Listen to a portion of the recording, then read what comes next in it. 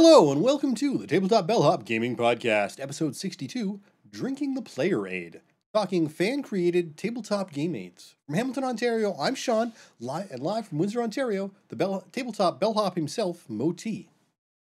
I am the Tabletop Bellhop, your cardboard concierge, answering your game and game night questions and striving to make everyone's gaming experience better. Let me put my years of game playing, event organizing, and game night hosting to use for you. I'd like to welcome everyone in the lobby here on Twitch. We start live every Wednesday night at 9 p.m. at twitch.tv/tabletopbellhop. So today we are answering a bunch of player aid related questions, all coming from fan of the show Ryan Peach, better known as Red Meeple Ryan to some people. Sean and I are also going to be discussing the digital version of Terraforming Mars that's on Steam. And I've got a bit more to say about Eminent Domain, and then a bit of a recap of some wedding gaming in our Bellhop's Tabletop segment. We love interacting with our listeners and viewers. Each week, we're going to highlight some of our interactions with you fine folk. We'll share some feedback we've received, comments on our content, and maybe some ongoing gaming discussions we've been part of. We want to share what people are saying, whether that's positive or negative. We get better with your comments and suggestions, and if you'd like to let us know something about the show, send your feedback to mo@tabletopbellhop.com and or Sean@tabletopbellhop.com. That's SEAN. You can also hit us up on social media, where I can be found everywhere as Tabletop Bellhop, one word. This is a really slow week for comments. I hope this is a case of no news is good news and not a case of people not actually consuming our content and so having nothing to say. I just want you to know, we want to know what you think. Like, I love interacting with people on social media. If I post a review and you played the game, let me know if you agree with my thoughts. If I'm totally out in left field or if we share the same opinion. If I share a list of game suggestions, let me know what I missed or which of the games on the list you played and which you haven't. I don't care where this happens. It can be Twitter, Facebook, MeWe, right on the blog post. Doesn't matter to me. I just love interacting with all of you. Now, Ian Borchardt took a moment to comment on last week's Game Room, where Mo talked about playing Paranoia and D&D, reminded us, the computer is your friend. Yes, Ian, the computer is our friend. Glory to friend computer. I hope you've had your bouncy bubble beverage this evening, Ian. I know I have. Speaking of Ian, remember that Star Trek conversation that started last week? I read off the beginning of it going between him and Emmett O'Brien. It's still going. Both Ian and Emmett are still debating how important it is that an RPG teach tone and the ability to tell different types of stories, and how that should or should not be reflected mathematically or mechanically. It's become quite the thread, with multiple multi-paragraph replies, the average being about 7 paragraphs per reply. Now, this is going on over on MeWe, and it's worth checking out. Now, I totally plan to share a link in the chat room and a link in the show notes, but as far as I can tell, MeWe doesn't let you drop a link to an individual thread. So if you do follow me over there, it is on my timeline. It's not too far down, and it's a comment thread on the AMA segment from our last live show. Sorry, not our last live show, our live show from 2 weeks ago. So it's there. It's on one of the Ask the Bellhops for the AMA segment. All right, moving on. Chance French commented on our Tyrants of the Underdark review to say, I really enjoy this game. I actually like it best at 3. The fast pace definitely leads to the good times of this game. Well, thanks, Chance. I know the Bellhops played it with a number of player sizes and groups, and is generally loving it overall, aside from, I think, really the only complaints we've had about it are the art. Yeah. Which board still sucks. Yep. I gotta say. It's a terrible board. All right. Now, Chance also commented on last week's Gateway Area Control Ask the Bellhop article, where he commented, I love Tyrants of the Underdark. I really enjoy area control and love how seamlessly this included deck building. Well, thanks, Chance. I guess Chance really, really likes Tyrants of the Underdark. I couldn't tell how far apart those comments were left. I thought it was kind of funny. As Sean mentioned, I am a big fan. I do really dig Tyrants of the Underdark. Now, interestingly, Sean Hamilton, not Sean from Hamilton, but Sean Hamilton, mentioned on Monday how much he's like, we got to play that again. And he's actually looking to pick up a copy. And now Sean, never buys games. So this is saying a lot. Like, the fact Sean Hamilton wants to buy a copy of Tyrants of the Underdark, that's high praise for sure. All right. That's it for this week's comments. Thank you to everyone who shares, comments, and interacts with our content. We start Wednesday nights at 9 p.m. here on Twitch, and we love people who drop in and take part in our chat room, the lobby. If you're here live, remember to stick around as we continue the show after the double bell in an Off the Books after show. So tonight, a lot of people are talking about Con on the Cob, because Daniela has just returned from that and got a little bit of possible con cred coming down from that. No big shock The there. con crud or cob crud at that point? I've always wanted to go to that one. What's his name? Andy Hop, I think, is the one that runs and organizes that con. Who does the Odd World, I think is it's called RPG, and on Mother Oath and all some really unique art. And he personally invited me to go one year, but that was one of the first times I went to Origins. And at that point, Origins was my first con, and I'm like, oh, Con on the Cob, that's way no way. But the more I hear about it, the more the better it sounds. Yeah, And what's interesting is Low Life. Yeah, that was the name of the RPG. Now, what's interesting is just from what I can tell is that con had a complete 180, which is neat because at the time when Andy invited me, it was known to be one of those drinking cons, one of those cons you go to party. And it sounds like that's changed around quite a bit. I'm not saying it's not a good time. I'm just saying the focus is on more engagement and having a good time and interacting with people, and it's more open and inviting because not everyone wants to go hang out with a bunch of drunk people. So I think it's pretty cool to see that the con has become more of an open, accepting, diverse con than what it was, at least back when I was first invited to it.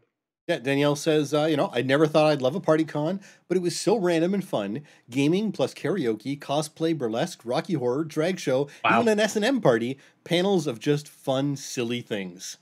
That definitely sounds like good. an interesting Like and experience and enjoyable experience. So yeah, it sounds like quite the con. Like I said, it's neat that it's changed from the old guys drinking kind of con into something much more diverse with the growing diversity in the gaming community in general, which is pretty awesome. It's great to see Andy has embraced that. yeah, you don't need to go to a con to see old gamers drinking. That's for sure. Yes. Just watch us on the right night of the week, and you might see some of that. All right. All right.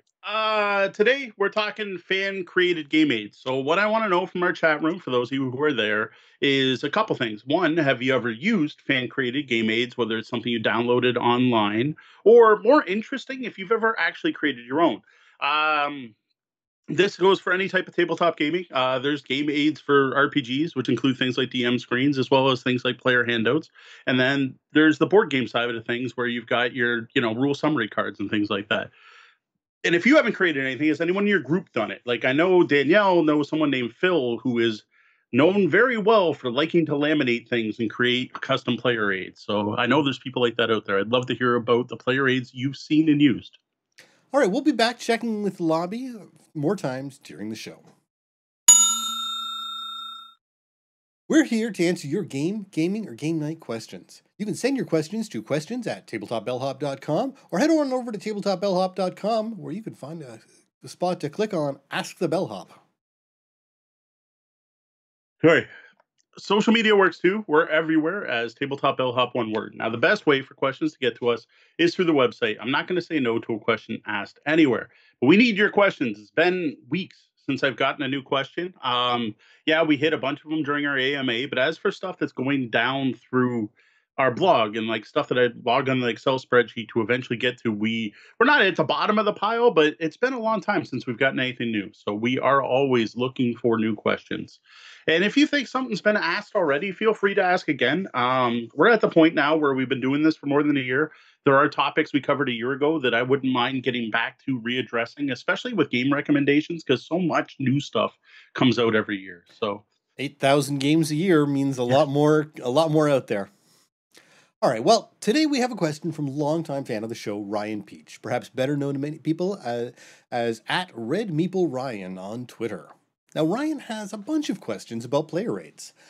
What are your thoughts on fan-created game aids? Are they table clutter, or do they actually help? Are they better for new players, or will veterans also benefit? If you use them in your experience, which aids or kinds of aids help the most and least? Are there games you wish had aids but do not yet? Are there games where you feel they aren't needed? Has a player aid, like a rules summary, ever replaced our game's rulebook for you? Wow, Ryan, that is quite the string of questions. There's enough stuff here that we almost could have broke it up into other like separate topics, right? That's one of the reasons I actually didn't do a topic ahead of time on this and write it up as an Ask the Bellhop, because there were so many different things to cover here. So I thought the best way to do it is probably just to discuss it between Sean and I and have more of an open discussion on it. But I did want to talk about this specifically tonight because looking through the questions, this smacked me in the face because I am getting ready for the Great Canadian Board Game Blitz coming Monday. So, Monday, I am hosting a 5 round, no elimination board game tournament to support our 2019 Extra Life efforts. Now, I am prepared for up to 40 players. And for this event, to handle 40 players, I am going to be bringing 50 different great 4 player games for people to play at this tournament. Now, luckily, he's got a van, so no shipping charges required. But that poses another problem people might be able to see us getting to.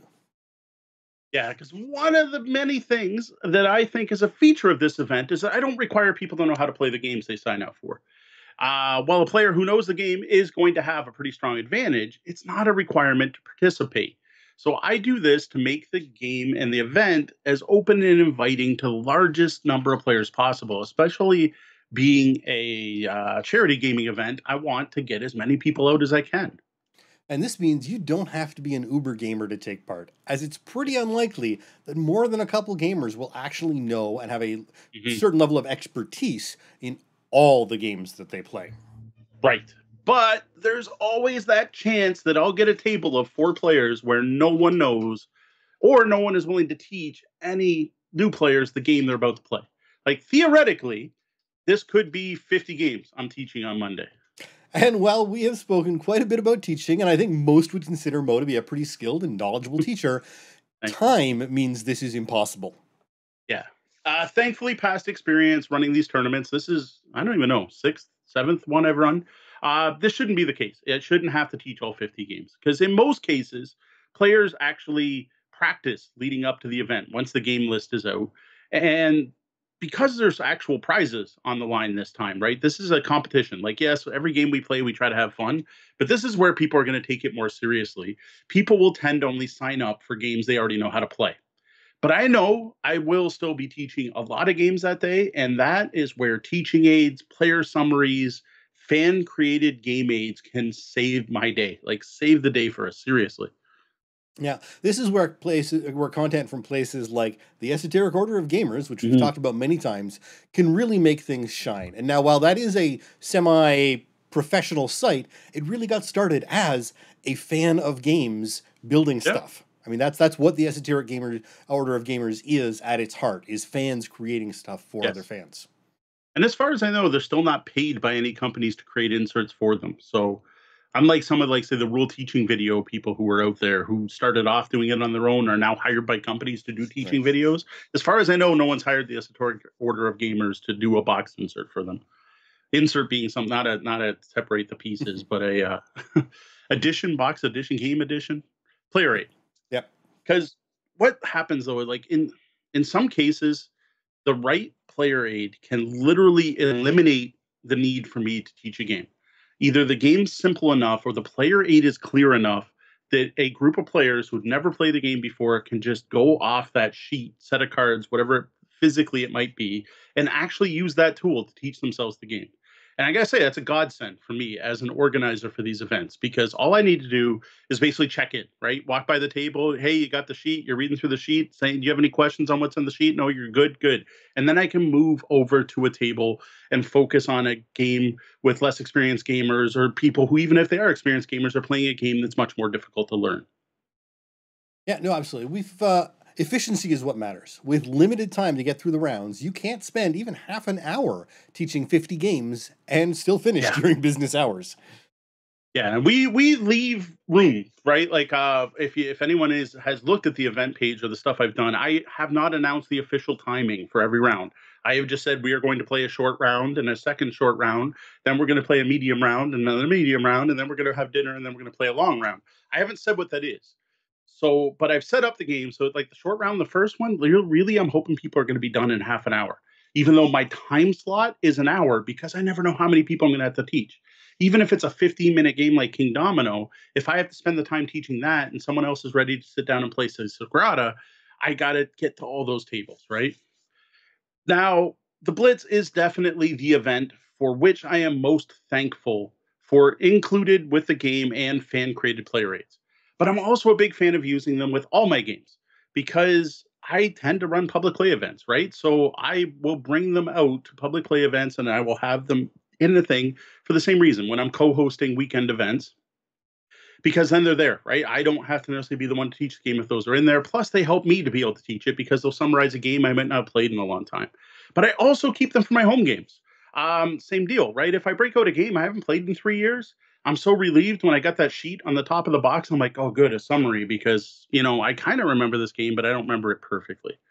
Like in general, I got to say, I am a huge fan of play rates, right? Anything that's going to help reduce setup time, make games easier to teach, make games easier to learn, or help organize information that you need during the game so it's easier to access. That's also another big part of player rates. Yeah, and we've spoken in the past about how the Great Toronto Game Lending Library includes esoteric order sheets or other sheets Hmm. in their games as part of the pack. So when you go to a con that they're at, you go and you get a game from their library. When you get to that Yeah. table, not only have they got their own custom piece, you know, containment Hmm. system, but they've also got that esoteric or similar sheet in there so that, if it's the first time you've played it, you can probably still get up and running way faster than if you had to get through that whole rule book.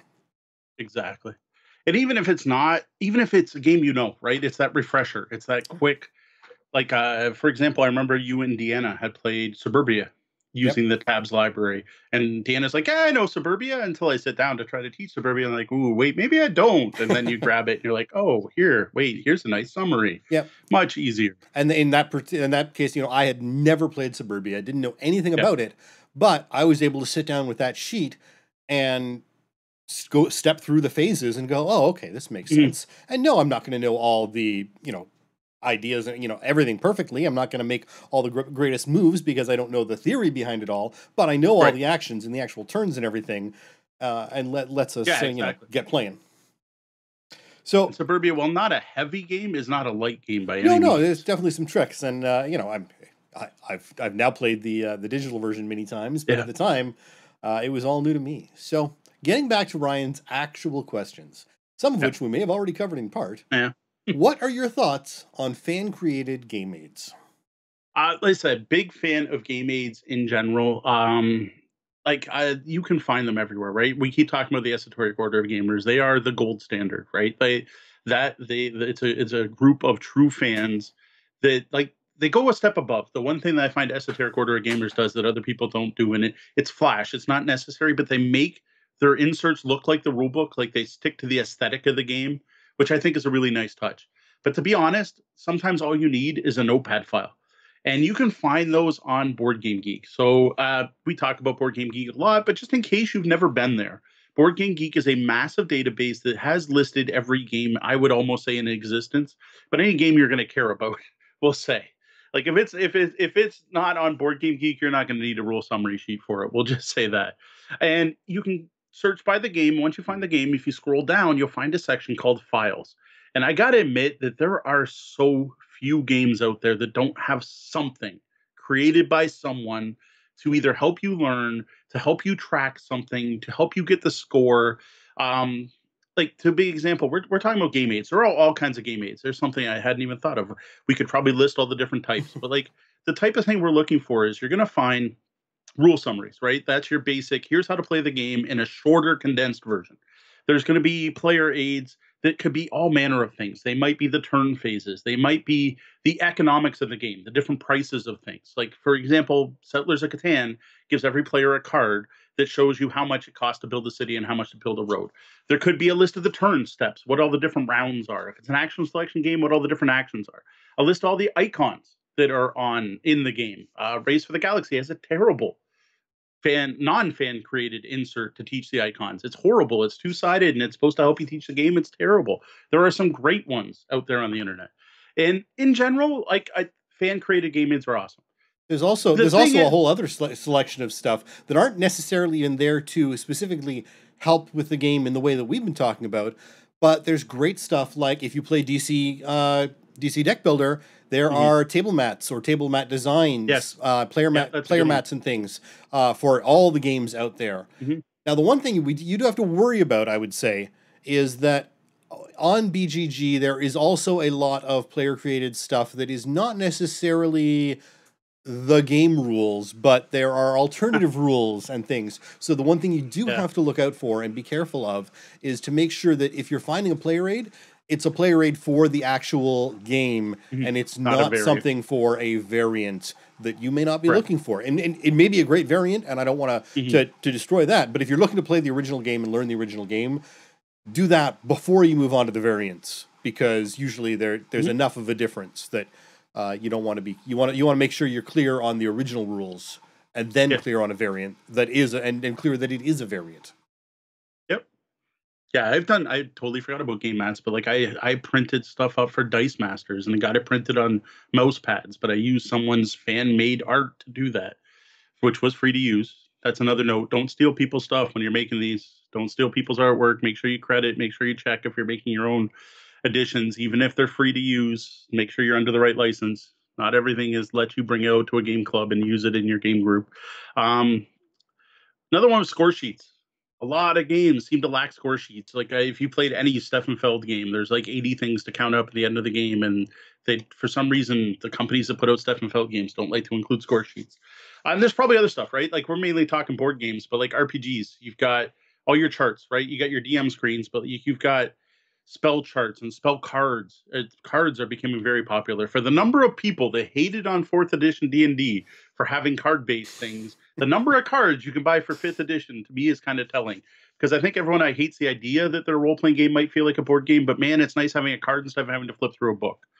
Well, and little things, I mean, it's different now. I think more games are aware of how important character sheets are and how important character sheet design is. But back in the day, I mean, when I was actively role-playing a number of different systems and playing every week, I was building my own I was sitting down in Excel and building my own character sheets, because the crappy little thing you found in the back of the book just wasn't as helpful as it needed to be. And as expansions came out, or new skills and powers or whatever came out, they didn't always update the character sheet. And so building your own character sheet was a way of life in the early internet. I mean, I remember, BBSs and early websites that were just downloading them. They were custom character sheets. And some people would go crazy and hypercard your character sheets, and you could have the whole database, relational databases. Now, thankfully, game designers have figured out that character sheets are important, and they should spend a little bit of time and money and effort designing them well. So to be honest, even nowadays, I can't think of a game I couldn't find someone's custom character sheet. Oh, absolutely. For. I mean, everyone's always going to have one. People are still doing that to this day. People are making their own versions.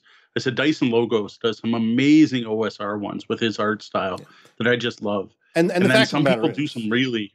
The fact of the matter is, I mean, a lot of people are moving more towards a digital, less tree killing side. So if you've got a editable, character sheet on your tablet that you bring to your thing, you don't have to worry about, people were talking earlier about laminating or using page protectors and write on wipe off markers. Well, if you got a tablet in front of you, you don't even have to worry about that.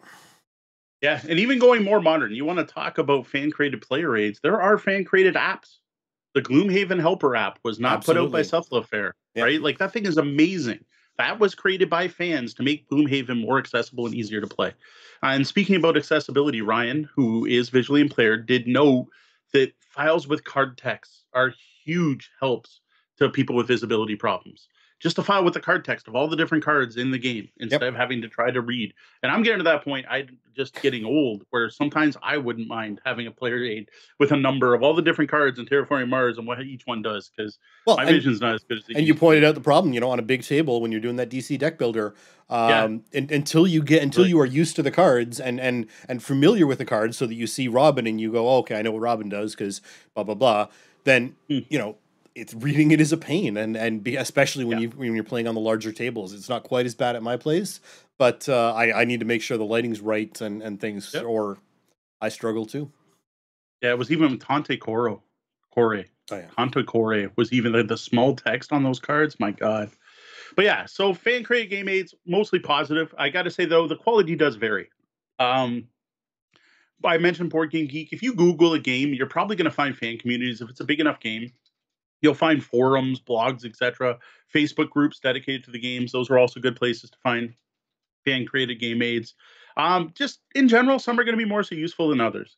Personally, I like Board Game Geek, right? Because Board Game Geek is great for that because the files they have their thumb system, right? It's their Reddit up and down arrow. It's their way of saying, hey, good post or bad post. Well, there's no bad post, it's just good post. You can thumbs up stuff.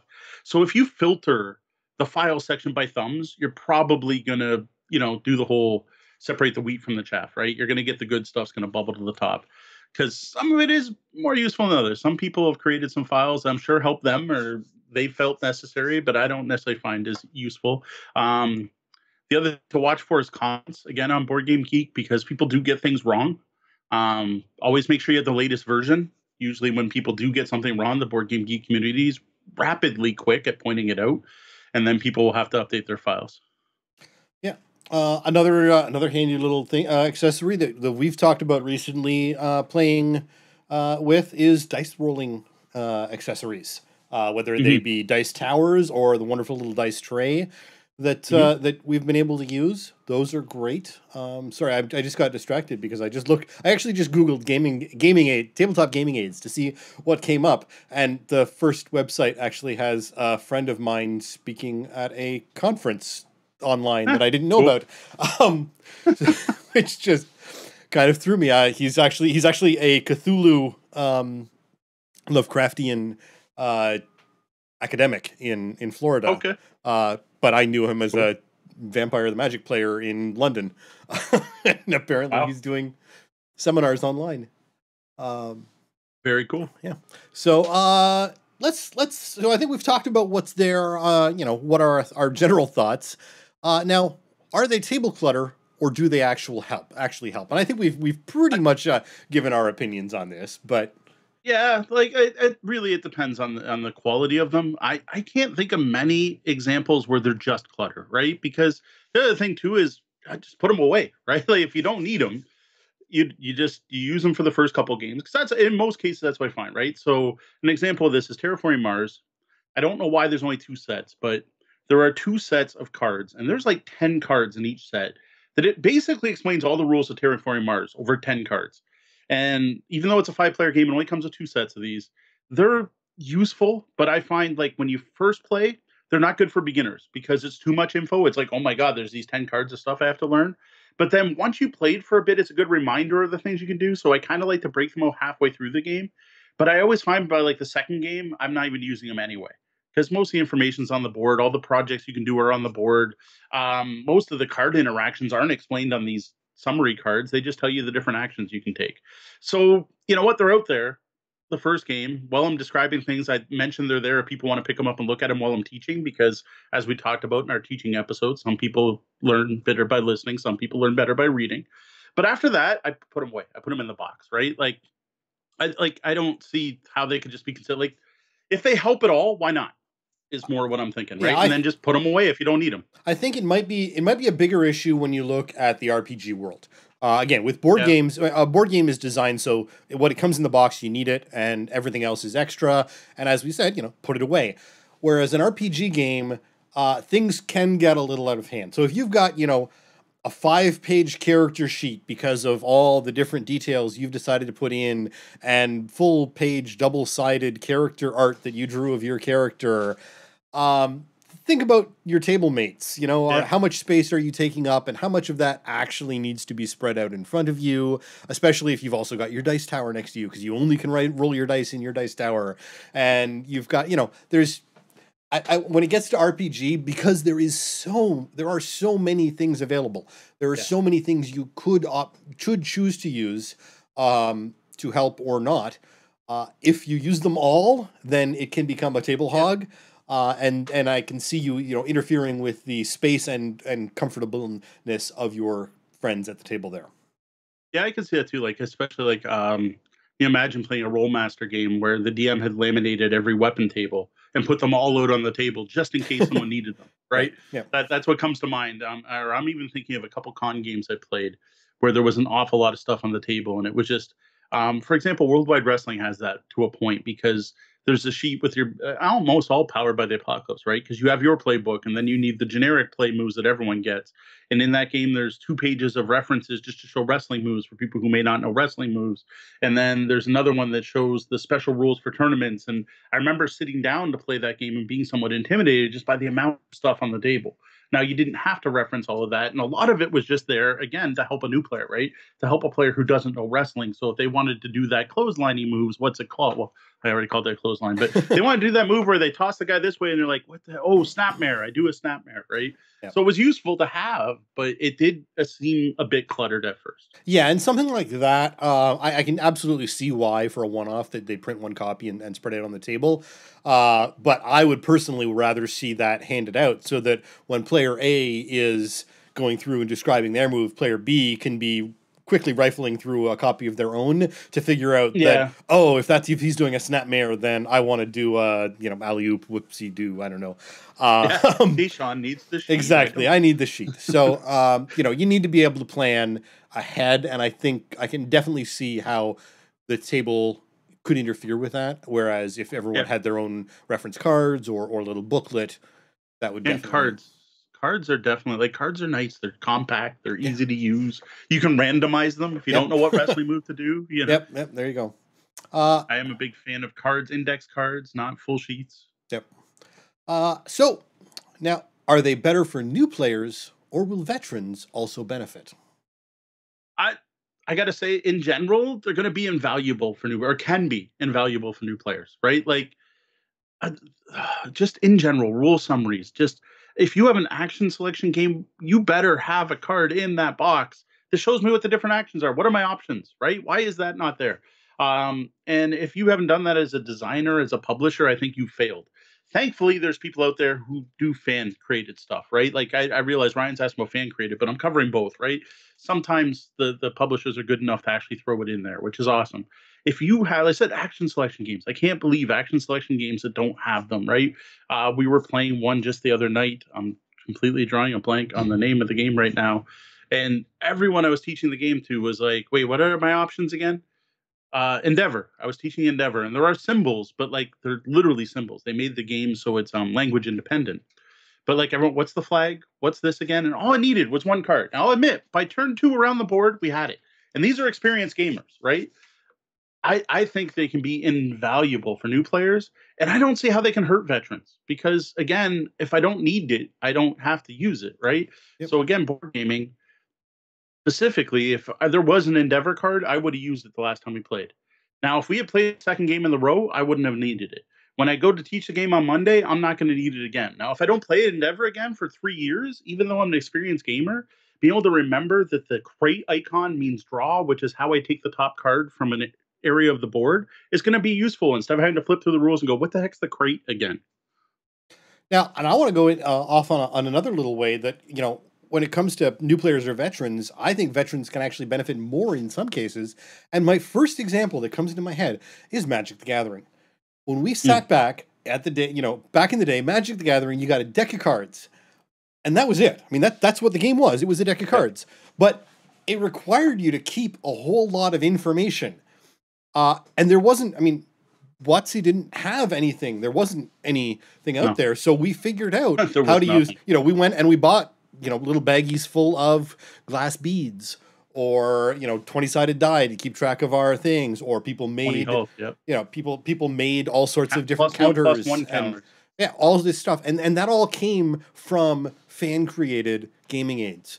Now, WotC, of course, decides to, take over the market, and they can. But the fact is, I don't think they ever will win because it started off as a fan thing. And now if you go to Etsy for any game, if another perfect example was the Archon Keyforge. Keyforge. yes, Keyforge had the starter deck that had all the different things I could have gotten, but I couldn't get a copy of that without spending an unreasonable price. Hmm. So I went to Etsy and I got what, in my opinion, is a far superior product Hmm. made by a fan of the game to, you know, compensate for the deficiencies in the official manufacturer's product. And that doesn't really benefit the newbie as much because, again, the newbie can just go out and buy the first person starter box. Whereas someone who's played enough of these games knows going in that, well, you know what? I'm willing to bet that the stuff you get in that first person box is going to have this problem and this problem, and they're going to be chintzy Yeah. and hard to pick up and all this. But if I go to Etsy and get something nice, laser cut wood, it's going to do everything I need to perfectly Hmm. and just make it that much easier for me to play because I don't have to worry about fiddling with tiny little pieces of cardboard or losing them. Hmm. So just trying to jump back to RPGs, just trying to think of a difference here. Again, same thing, right? Like, I think of cards, spell cards, right? Think of a brand new player who's never played a wizard before, be able to hand them just the first level spells Yep. and say, pick two of these, right? I don't, sorry, I don't play fifth ed to know how many spells you get at first level, but I'm just coming off the top of my head. I'm sure it's something like that, right? Wizards have to pick their spells, or even more so, a cleric. Here's all the spells you can cast, as opposed to, yeah, go to page 84 and flip through those 240 pages. Like, I don't know, again, at fifth edition, I don't know, but in the old editions, the spell part of the player's handbook was 2/3 of the book. Like, that was 2/3 of the rules were the different spells for all the different things. And what's the difference between a ranger spell and a wizard? Instead, here's your little subset of the rules. This is all you have to worry about. Don't worry about anything else, right? And where I actually loved what fourth edition did, and I gotta admit, this was fan created. Everyone says fourth edition was card driven. Wizards of the Coast did not put out cards initially. It's us players. I did it. There is a piece of software called the Magic Card Generator, and it's open source software that everyone started spreading around on the internet and making fourth edition power cards because it got to admit it, board gamers and MMO players who were playing fourth edition when it started out, and they were like, God damn it, I don't want to flip through a rule book. So they put all these powers. If your character can only do 7 things, why not just give me those 7 things in one place? And that eventually switched to the WotC character builder. When you printed your character, it gave you extra sheets that were cards. Basically, you could cut them out and sleeve them, and you'd have your powers. We just kept them in cellophane sheets at that point and crossed them off as we used them. But it was actually the fans that started it, and WotC going, damn, that's a good idea, right? And then Warhammer 3rd edition came out, and Fantasy Flight went, whoa, role players are willing to accept board game components, and went all in. And all these people were like, it's not a role playing game. But all it was a way to not have to look up stuff in books. It was, here are all your neat special abilities that would be in a table. Instead, they're on cards. So you don't have to flip to that table. Yep. Like, I'm a huge fan of like cards, index cards. Powered by the Apocalypse took the whole concept of leveling up, level charts, power up charts, whatever you want to call them, skill charts, and put them into playbooks. So you get your little book, and then the book's like 1 or 2 pages usually. Some are a little thicker depending on the game. And like, here you go, right at level 1, you get your playbook. And you're just going to check off stuff as you go, all the information you need right in these sheets. It's brilliant. And again, I think it's driven by the fans trying to, no one wants to grab that 300 page. I brought it downstairs. I grabbed my DCC book right now that's like 700 and some pages.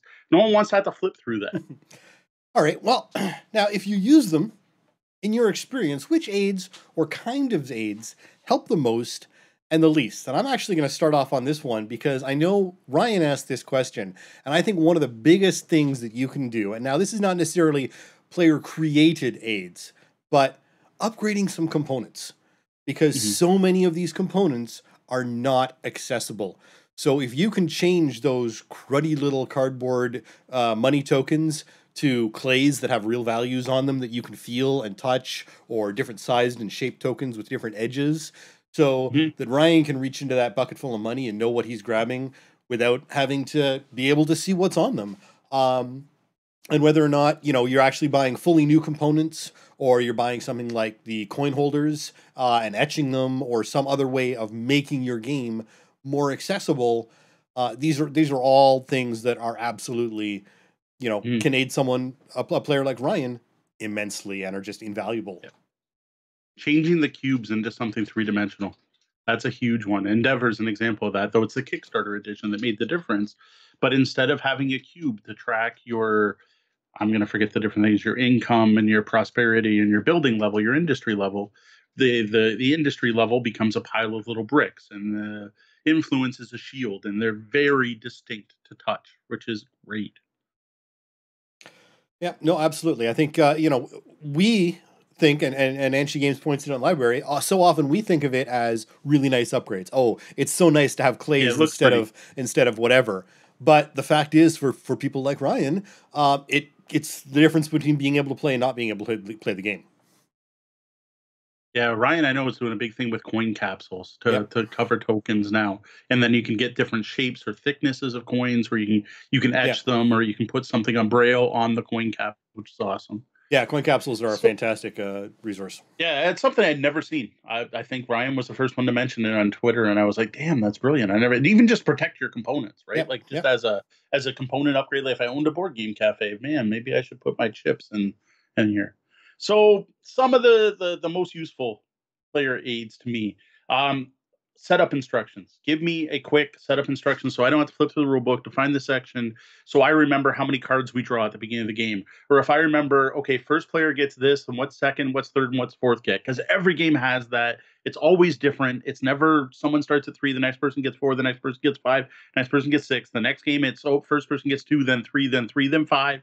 Yep. It's always different. Just give me a little thing that tells me how to set up the game. Where do the card stacks go? Where do the starting resources go? What are the difference between 2, 3, 4, 5, and 12 players?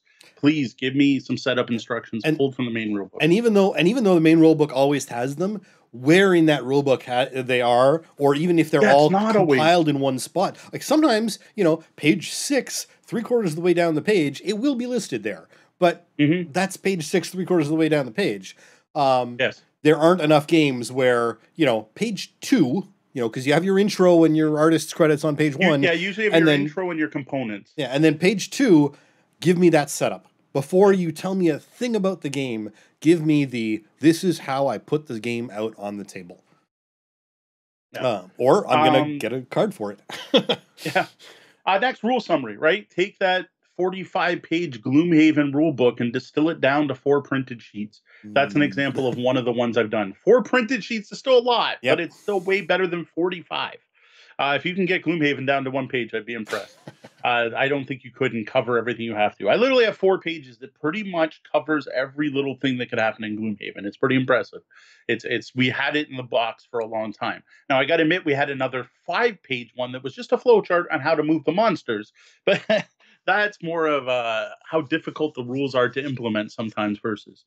So any form of rule summary, I have seen some fantastic ones over the years, and I've seen some terrible ones. This is the main thing I'm looking for from Esoteric Order of Gamers. What I really want is both. Yeah. Give me a setup and rules, right? And condensed as quickly down as succinctly as possible. And now this next one, I think, is so many games do it well, but not every game, and that's what is so frustrating. Because there is just no excuse not to give us turn sequence. Clearly, easily, for every player. Enough for every player. Turn and round and what the difference is. And if there, and if you've got actions available during each turn, let us know. It's if you want us to be able to play a complex game that is thought-provoking and involves a whole lot of interaction between players with different rounds and different sets of actions you can take at different rounds to really bring you into the simulation, that's awesome. But don't make me fight to remember what it is I'm supposed to do every time. Wait, what are my options again? You know, it's a bad that's needed when you're teaching the game. What can I do again? Or what'd you just do? I didn't remember. I didn't know you could do that. Yep. Yeah. And even games that do it well aren't always perfect. And I think that might have been part of my problem with Race for the Galaxy? No, the trucker, not Galaxy Truckers, the Wasteland Express. Wasteland Express. I think it had no summary. Well, it had some information on the player cards, and I think I was trusting that to be enough information, and I was mistaken. Whereas I think if Esoteric's got something for that, if I ever sit down at that game again, they probably do. Because I still swear, as badly as I did at that game, I still want to try it again and see if I can actually play it. I haven't broken it out since that night, so Yeah. that's how often that hits the table. Well, it's a complex game with a lot of moving pieces that takes a large chunk of time. Mhm. And it is easy to mess up early on and Yeah. completely destroy your hopes of winning Yes. because you grab the wrong mission card that you don't Mhm. really have a chance to do. Um, All right. So an added bonus, a how to teach. These exist. You don't see them often. I have seen games that were literally read this out loud to the players. Those are amazing. Jumping to role playing games, I mentioned Worldwide Wrestling needing a lot of uh, ephemera out on the table. But man, that book includes a how to run a one shot. And there's a PDF version you can download off Nathan's website. That's ndpdesigns.com, I think. See how well I know my web pages off the top of my head.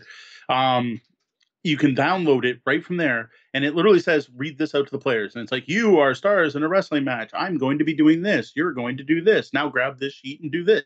I'm like, that is amazing. I'm like, that literally tells me how to run a one shot of Worldwide Wrestling for the first time. And even if I've never emceed a game before, I'd know how to do it. Another example is what is it? And I'm like, Euphoria, Build a Better Dystopia, had a nice thick card that's the size of the box that literally said how to teach this game. So you read the rule book, but it knew that at least one player in your group was going to have to teach this game to everyone else. And it tells you first show this, then teach this, then do this. Another example is Dungeon Lords. Now, Dungeon Lords, interestingly enough, says go through this part with your players, then ask if they're having fun. And if they're not, go play something else because this game's not for everyone, which in a way I was actually really thankful to read. I'm like, that's really cool because I got to admit, when you look at Dungeon Lords, you think you're going to have this fun dungeon romp, and it is one of the heaviest games I own. And you might have got the game thinking you were going to be playing Dungeon Keeper, the video game, which is kind of what it looks like. And it's not the silly fun that is Dungeon Keeper. This is a really difficult resource management game where you're really backstabbing the other players by trying to send the heroes into their dungeons instead of yours. And the game recognizes that. It's like, once you've reached this point teaching, ask the players if they're having fun. And if they say no, stop. And I'm like, that's great. So yeah, if you can like that's secondary. If you can give me a how to teach, that's awesome. It's great to see, but it's not something you see often. Yeah, no, absolutely. And again, that tends to be a little more niche because I would say that the majority of the board game market aren't necessarily going to be teachers other than within their own close group, and so that's not necessarily as vital. But again, Yeah, that's where the fan made aspect of that comes in great exactly. because I don't think a manufacturer has any need to go through and make something like that. Yeah, But how it's to teach is perfect more something. that when someone like Mo, who is going to be out there teaching is out there, can have that available to them, whether through Board Game Geek or Esoteric Era, Mhm. or just, some guy who is a huge fan of Terraforming Mars and has Yep. decided to go in and, do everything they can about it. All right. The other aid that I have listed, there's probably ones I'm forgetting that I love, is icons. If your game has icons, give me a list of them and what they mean, please. Daily Magic games for all their Valeria games are really good for this. They always include a card that is literally all it is what all the icons are. Actually, I think it's the back of the turn summary card, but still, please tell me what all the icons are. Race for the Galaxy is one that fails on this because with every expansion they added more icons, and you have to check different books to figure out what different icons mean. Like, just give me a master list, which is that's where your fans are out there, as you can find Yeah. a master list of all the icons and all the different Race for the Galaxy sets in one place. But yeah, please point out what your icons mean. Yeah, a Race for the Galaxy is kind of the master example of horrific. It's Yeah. it's such an icon driven game, Hmm. and it's unintelligible. I mean, they did not go through and design icons that were clear and obvious. Which No. that may be far beyond what they would need, but if you're not going to do that, Hmm. you need to give people the ability to figure it out, and they Yes. just didn't. Yeah. So that goes onto the bad side. Least, give me an icon list that doesn't have them all, because then I spend forever trying to find those ones that aren't there. Um, I don't want a rule summary that all it is the final scoring. I've seen that many times. Like, here's how to play the game, and it's just all the different things that are worth points. I'm like, well, that's useful to have because it's telling people what to play for. But if that's all you're giving me, please give me more. Like, give me a full summary. Um, and another one that drives me nuts, now these are for heavier games, is all it is an index basically. So it's just all the places to actually find the rules in the book. Don't do that. Just give me the rule then. Yeah. Right.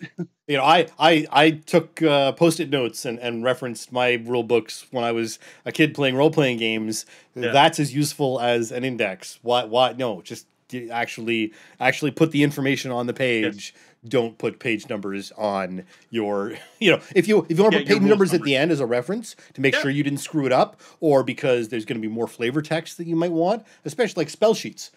Spell sheets are a perfect example. There's not a lot of information you need, but there's a lot of other information that can come in to the flavor of everything that you might want to be able to reference. But you really only need to know that it's a somatic and verbal component, and it takes 2 turns to run. And I realize I'm way out of date on my AD&D spellcasting. But I was also listening to Misdirected Mark last night, and they were talking about AD&D spell speeds and things. So I'll blame them for that. There you go. Now, on a side note, do include an index. That's important. Just don't make that be the summary. Don't make that be the reference. Please include it. If you've got a rule book that's over 10 pages, include an index. Tell me where the attack page is. Tell me where the initiative section is, whatever. Tell me where the turn sequence can be found. Yep. Even worse. Now, I only ever see this in Fantasy Flight, and I honestly don't know if it's better or worse than what they used to do, but a rule reference book.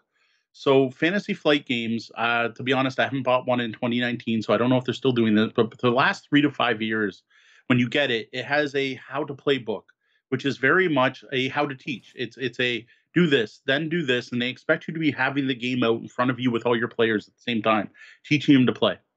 And then they have a full game book that tells you all the stuff they didn't tell you in there. And then they tell you that's all you need to play. But if anything comes up, use this other book that's usually 5 times bigger than the first 2 to rules reference. So you're like, okay, you've told me that blah, blah, blah, combat happens. Now I have to grab the combat book. Okay, I grab the combat book. Well, part of combat is attrition. Now I have to grab the rule reference book and look up attrition.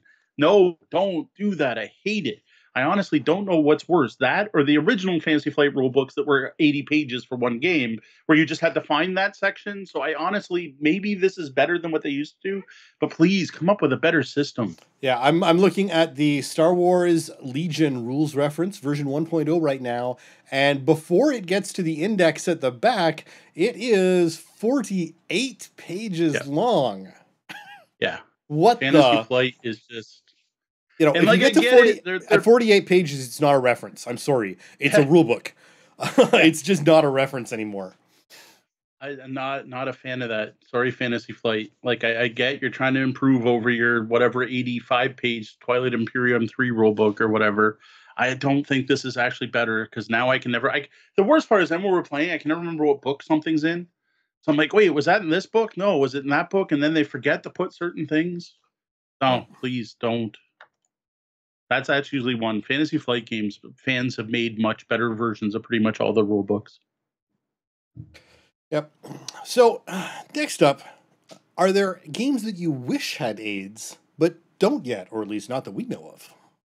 Oh, definitely. This is something that should be out there for everything, right? Most recently was Endeavor, right? We played Monday. You'll get to hear more about it in our next week's Week in Review because of the nonlinear podcasting. We played Endeavor, and teaching that game was painful. That is a really simple game. Like, once you get it, it's really simple. But my God, for a Kickstarter exclusive, we 3D printed everything. It comes with box inserts. They even put a U in the box for us Canadians. Like, my God, it is amazing. There's not a summary card that tells you what the different actions you can take are. Like, come on. I'm sure there's one out there from fans. I haven't looked. So this is something I didn't do. Eminent Domain's another one. Eminent Domain, the original game has a really small print, difficult to read back of the instruction book tech tree for the text. And it's barely serviceable. I basically can't use it because my eyes aren't good enough, whereas Kat loved it. But then I got Escalation. It adds in another deck of text that are just as many as the original game, and there's no tech tree. Like, there is no reference. And yes, there is a section of the rule book where it shows 3 cards per page, and I can try to flip through to find the right tech. But, like, where's the tech tree? Where's that summary? Like in general, I think every game, like, publishers do this. Like, how much more extra cost, especially if you already have cards in your game, to print a couple extra cards? Like, it's minuscule cost, if any. And I'm willing to pay extra. Like, I'm all a fan of esoteric order of gamers, and I'm all a fan of fans who make this extra content, but it really shouldn't be up to the fans to do it. So thank you for those of you who do. And I've actually just checked Eminent Domain specifically. They do on Board Game Geek. They do have an easy to read technology card quick reference for the base. There you go. I haven't checked for the expansion, but it's a I'm sure really it's there. nice big graphic, and it's Yep. advanced technologies, fertile technologies, metallic technologies, front and Yep. back on cards. You know, nice and I'm easy. sure, like I said, I'm sure fans have probably made all of this. So I don't know. I remember Shafausa being a game when I was, yeah, you should go back and listen to that episode where I can talk about that game, the most misleading game in my collection. I remember when Shafausa, I was trying to learn that game and I was having difficulty because it is a horribly written rule book. I think we did an entire episode on good and bad rule books back when I played that game because it was so striking. And I could not find a summary anyone had made anywhere. And I was kind of shocked. That was one of the first games I ever like went on Board Game Geek and was like, oh, I give up. I'm going to the file section to find a rule summary. Oh my God, there isn't one. So Shafausa was one, though it's a dead game. No one really needs it. You should just not play Shafausa. 9,000 new games will come out next year, and 7,000 will be better than Shafausa. So All right. So, has a player aid rules like a rule summary ever replaced a game rulebook? It's definitely happened. Egizia, I have a one-page game walkthrough that manages to distill the entire game down to one page, like including setup to final scoring, all on one sheet. It's color coded. It matches the look of the game. It's got a picture of the board. It's basically written in a way where you could just start at the top of the sheet and read it out loud, and that would teach everyone at the table how to play. Now, I don't remember who made that. It could be Esoteric Order. It's one of the first ones I remember finding and falling in love with, and that was going back to the first Board Game Blitz. So it's just lived in the box, and that's one where I remember I go to sit down and play Easy. I'm like, oh, I haven't played this so long. I open it, I'm like, oh, that's right, the awesome rule summary. I forgot that was in there. That's great. Um, and then another one that is an example that comes with the game I mentioned already was Euphoria. It has a nice, thick, two-sided summary board that actually has like a section of often forgotten rules and things to remind players, as well as the summary of all the different buildings, because there's different buildings in the game, and it actually tells you what all the different buildings are on the back of it. So it's like how to set up, how to play, how to teach the game all on one side, and then the information you might want to reference during play on the other side. It's fantastic. Yep. No, there's a ton out there, and I have to say I haven't used a lot of them, but given my experience with the one for Suburbia that we talked about earlier, yeah, absolutely. I mean, I wouldn't ever Yeah. throw out the manual, but you can throw it in the bottom Well, underneath yeah. you throw it in the bottom underneath your organizer, Mhm. and unless you really need it, why bother? Because depending on the game, I mean, unless there are a lot of Gloomhaven level fiddly bits that you're going to want to be constantly referencing, for the most part, most games you're going to be able to look at, read through, get your setup. That's key. Mhm. Get that setup all in one spot. Get your turn order and your play order, and the rest of it generally comes pretty obviously, or is on the cards, or whatever you might say. So yes, I would say absolutely. All right. So we're going to check back into the lobby now. You skipped the whole question. Did we? You did. I did. We'll just jump right back over there. Sorry. So are you games where they feel they are where you feel they aren't needed? All right. So this is Ryan's last question. So then we'll jump to the lobby. So it's your chance, lobby. If you got anything to say about player aids, fan created player aids, or in my opinion, any player aids, whether they're created by the company or not, now's your chance to get it out, and we'll address it in a minute. Um, as for games where you don't need player aids, I don't see why not. Like how can they hurt? Why not have player aids? I guess Sean mentioned a couple things with the RPGs having a bit much on the table. I do remember once seeing a DMing with 3 DM screens, which I thought was a little ridiculous. But I don't know. In general, they're not going to hurt because like they don't get in the way, right? Like after a while, you use them the first couple games, and you put them in the box, and you don't worry about them. Or if you printed them, you throw them out, right? I can think of like an example of one, right? So Lotus. In Lotus, there are three actions. It's I play flowers, or I recycle my jack, or I play a guardian. That's it. Those are your three choices. And there is a card. Not only is there like a summary card, there is a card in each individual player color presented out so that every player gets one in their deck that describes these three actions. But, like really, that's I don't probably not needed. But you know what? The first time you're teaching the game, it helps remind everyone that, oh wait, yeah, I can play a guardian, or oh yeah, I could discard cards. I almost forgot, right? I don't see how it could hurt. After round two, you'll probably never look at that card playing Lotus. Like I forget it's there most of the time.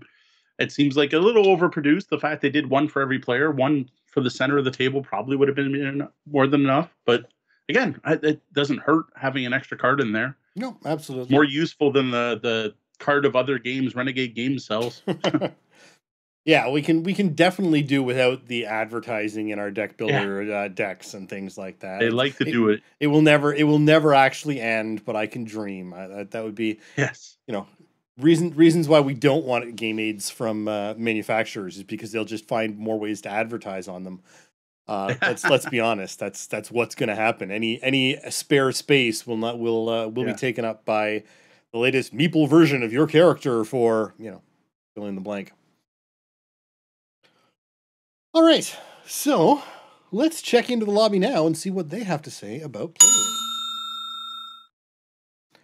rate. So there's been a lot of discussion in there.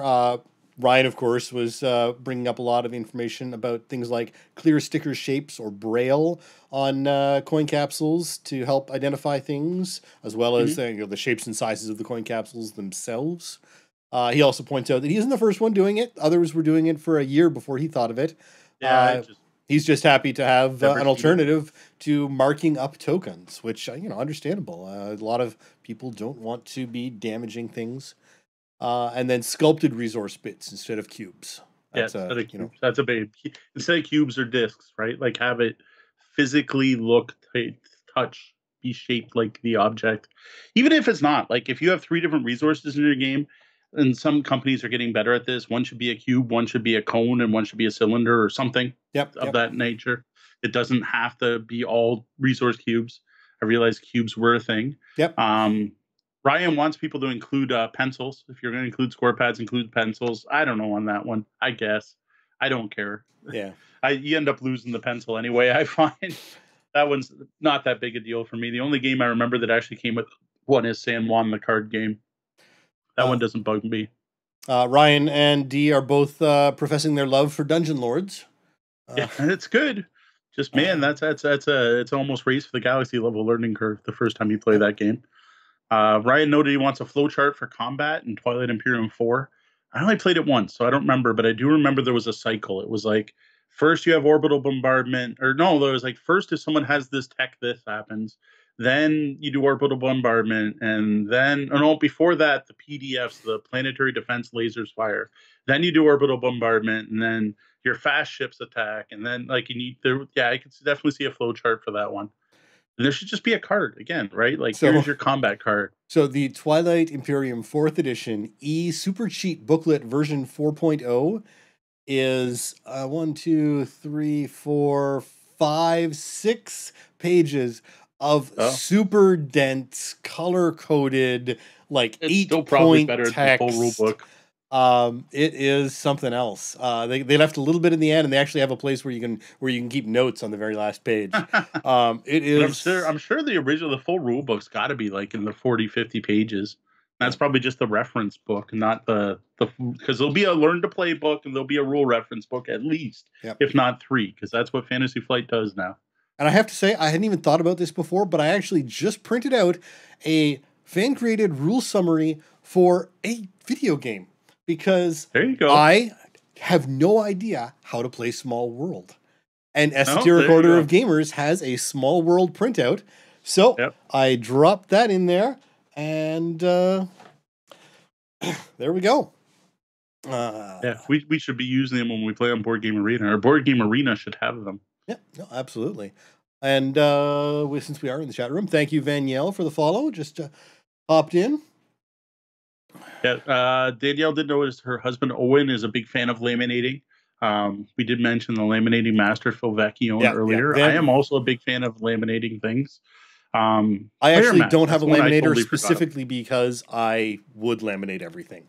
So no, I have one. I admit I don't tend to use it much for board gaming. I use it a lot more role playing. I laminate player aids all the time for various things. Drop tables. That's a cool thing it's a modern thing that people have come up with, where you have like a table full of stuff and you drop the dice on it, and where they land matters the same as much as the number on the die. I thought those are awesome. That's a cool player aid that I haven't seen much of before. Yeah, no, absolutely. Although when you say drop tables, I think of Little Johnny drop tables, which is a whole different. Yeah, I don't know what that means. Little Johnny drop tables is a reference to bad programming where you don't filter your inputs and you named your child Little Johnny drop tables, and the entire school database crashed. All right, super geeky humor. Didn't know that one. Yeah. All right. So D's points out, you had me until you got to 8-point text. Now that actually wasn't the printable version. That was the E version. So I guess they expect you to be able to zoom in on it. Zoom in, whatever you want. There was a printer version that I didn't actually look to see how crazy it was.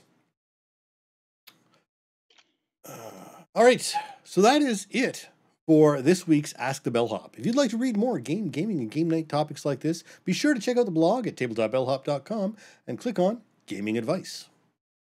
If you got a question for us, remember, head over to the website, click on Ask the Bellhop, or email us at questions@tabletopbellhop.com. In the coming weeks, I think I am going to write this up as an Ask the Bellhop article, probably by the end of the week, hopefully, if I don't get too swamped with printing out player aids for 50 games to go to a Great Canadian Board Game Blitz. I think that's going to be my Thursday and Friday.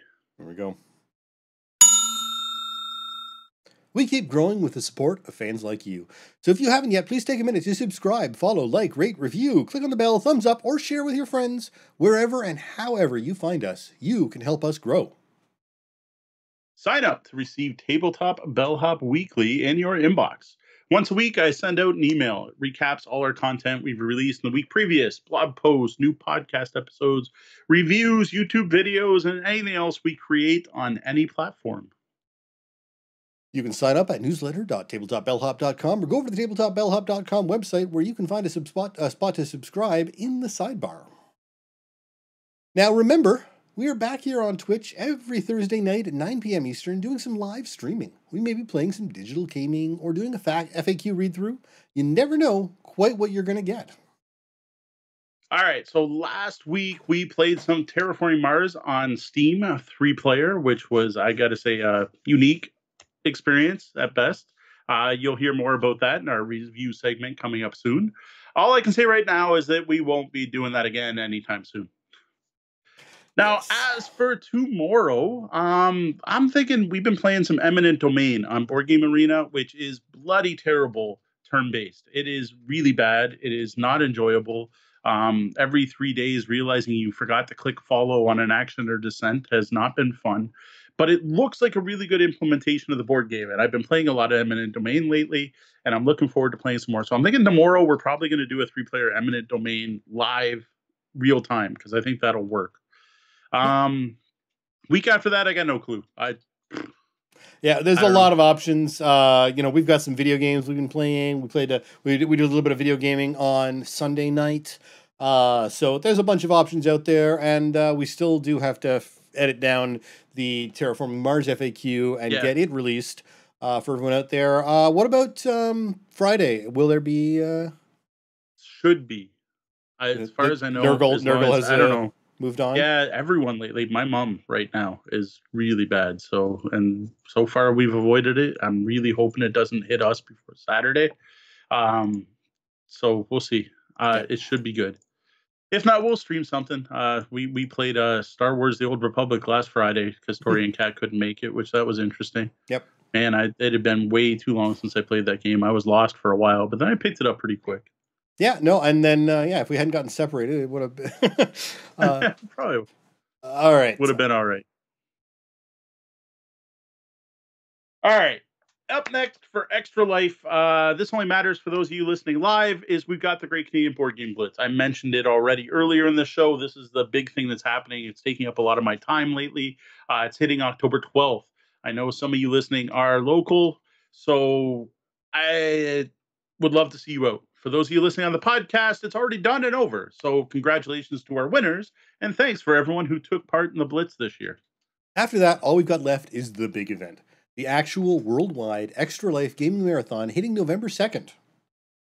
All right. So this year, the main event we are doing here in Windsor that we're part of is going to be at the CG Realm at 1311 Tecumseh Road East. Store is literally going to open on Saturday morning, the 2nd, November 2nd at 10. And they are not going to close until 6 p.m. Sunday, November the 3rd. They are going to be open for gaming for Extra Life that entire time. Note it is also daylight savings time. So I don't know how many hours that is, but add an extra hour in there when the clocks are going to jump back and we just keep going as if the time hasn't changed. There is going to be a ton of gaming, board games, card games, CCGs, miniature gaming, and more, and it will be streamed. Yeah, we've got there's an X-Wing tournament. Thank you, Solon, for running that. To be honest, I don't know when that's happening, if it's Saturday or Sunday. I think it's Sunday. I got to thank Steve Joannis for running a War Mahords tournament. I know he's got some kind of awesome promos from Privateer Press to give away for this. The local Artemis crew is going to be in on Sunday. Unfortunately, I couldn't figure. I think they're the USS Border City or something like that. They have named their ship. Unfortunately, I haven't been involved with that, but you will be able to come in on Sunday and at least see. I don't know if they have room in their crew, but I've asked them to make sure they can at least let people join in the Starship Bridge Simulator. There's going to be baked goods and coffee for sale. Thanks to the Coffee Exchange for providing that. And then there are the cheat jars. Yeah, that's right. This event, we encourage people to take things a little less seriously and encourage people to cheat. For $1 donation, re-roll a die, draw another card, move another couple of squares. Yeah, this is always a big thing for us. The cheat jars are always a ton of fun. It's meant to be a fun, joyous event. If you want a serious event, show up to the Blitz. That's why we're having it on a separate day. We're having the Blitz for those of you who want a serious competition. For the night of Extra Life, we're doing this for the kids. Remember that. Now, running the entire weekend, starting right from early in the morning Saturday, as quickly as we can get it set up, until 4 p.m. That's important. 4 p.m. on Sunday, there will be a silent auction. This is going to feature new and used tabletop gaming goodness. Last year, we had some fantastic stuff. We have over 16 board game publisher sponsors this year. We are going to have some good stuff, some of the hottest new games. In addition, we've got a live auction. If you can only come to one thing this weekend, come to that. Saturday, 7 p.m., Saturday the 2nd, November 2nd, 7 p.m., we are going to have a large auction. This is always our biggest moneymaker every year. I don't expect that to change. And this auction looks to be our biggest yet. And if you've been to one of these before, that's saying something. We encourage everyone to join us, and not just those of you who are local. You can do that because we are going to be streaming the entire thing right here live on Twitch from about 10 a.m. Saturday, given on when we can get the stream up and running, until we close the doors on Sunday. You can watch us live at twitch.tv/tabletop bellhop, and we're going to see what we can do. We're going to try and avoid just having one big shot of the whole event. There's some possibilities. We may actually have a few tabletop cams that we can switch between. I'm going to be walking around trying to interview people live on the floor, playing games, just after games, before games, getting into things, finding out what people are playing, and seeing how much of this event we can bring to you, the viewing public, on Twitch. Now, during that stream, we will be encouraging people to donate. Now, you can do that. If you're on Twitch right now, I don't know if you know, if you just scroll down a little bit below our window, there's a widget down there where you can hit the donate button.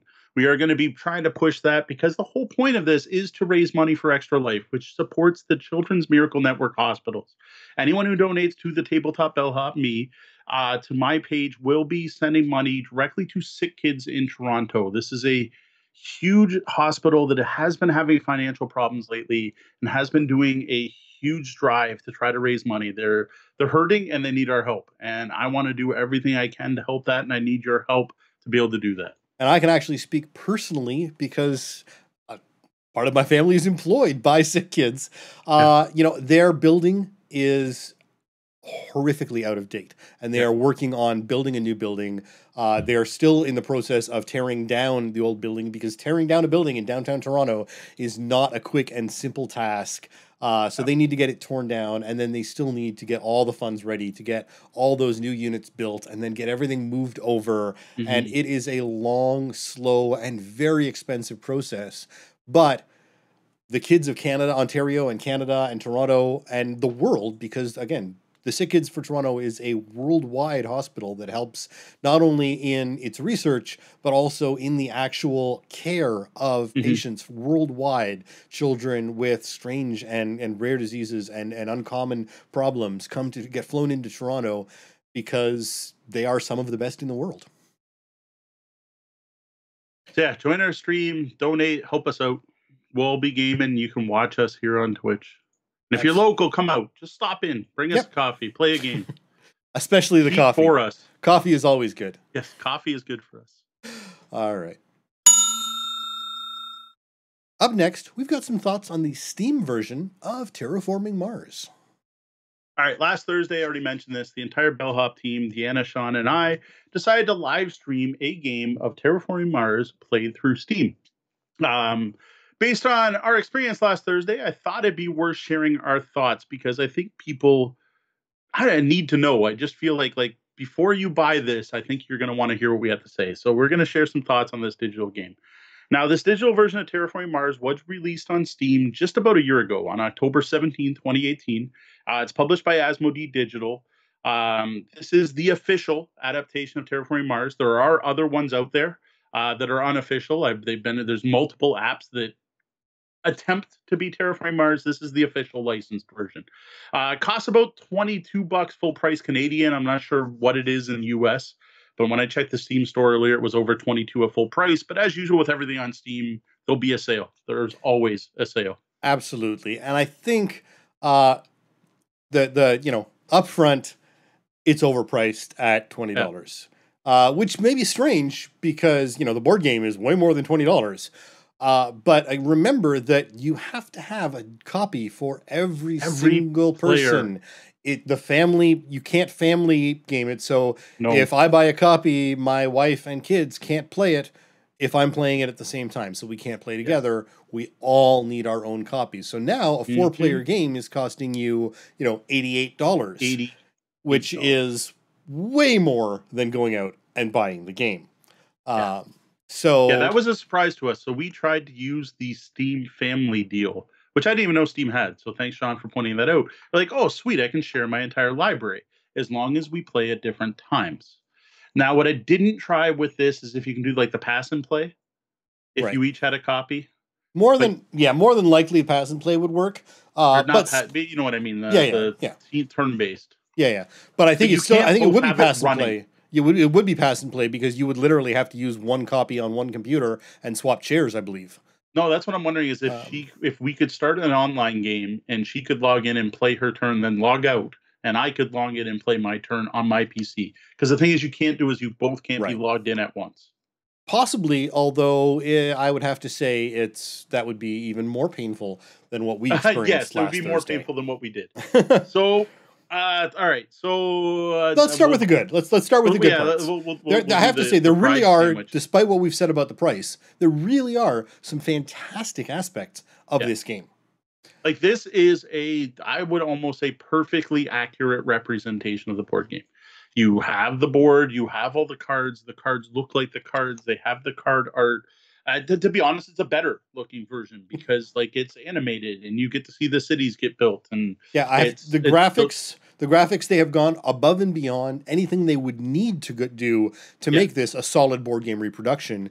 They've actually gone that next step and made it a decent looking graphical game. yeah You can zoom in to a hmm ridiculous level and see like details within the cities and the animation of the water. Assuming you've got your video card handles, the full quality. The ripples on the water and the reflections on the water are hmm great. So I mean, you are getting a really fantastically looking game, and that goes for the cards and yep. the instructions on the cards as well. Now, I will admit, if you don't like the art in Terraforming Mars, which lots of people don't, it's not improved here. It's There the you card go. art from the game. Yep. I personally never had a problem with the stock photo art. It's fine, I think, for what the game is. Um, what I got to say though is, it's got a. They do a very good job at being able to see everything you need to see, but not be able to see it at once. And I just don't think you could do it better. But man, it's a little difficult at times. Well, I have Like to say, it's all there. You can yep. find it all. And once you learn where they are, it's almost logical where it is. But it just you can't have everything in front of you at once. Yeah. Whereas a board game, everything's just laid out. It's all there. And I understand what they've done. My biggest problem isn't as much your information, because I think if you get into a flow, it becomes a little more natural, because you don't need to see everything all at once. And if you've got your flow going, you can go, oh, I'm going to go and I'm going to do my effect. So I'm going to check, do my actions, and I'm going to check my effects, and I'm going to play these cards, and everything is accessible and works that way. My problem is more the fact, and I know D is bothered by this sort of thing as well. You can't easily glance over at other people's stuff. It's all there.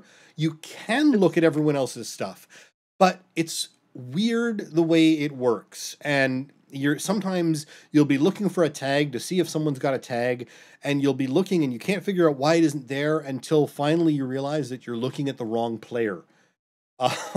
Because you thought you clicked somewhere and you didn't, or it automatically swapped a character for you while you weren't looking, and so that's a little on the frustrating side. Yeah, it has. I would call it focus. So you basically can click on what player you're focusing on, but then when it switches game states.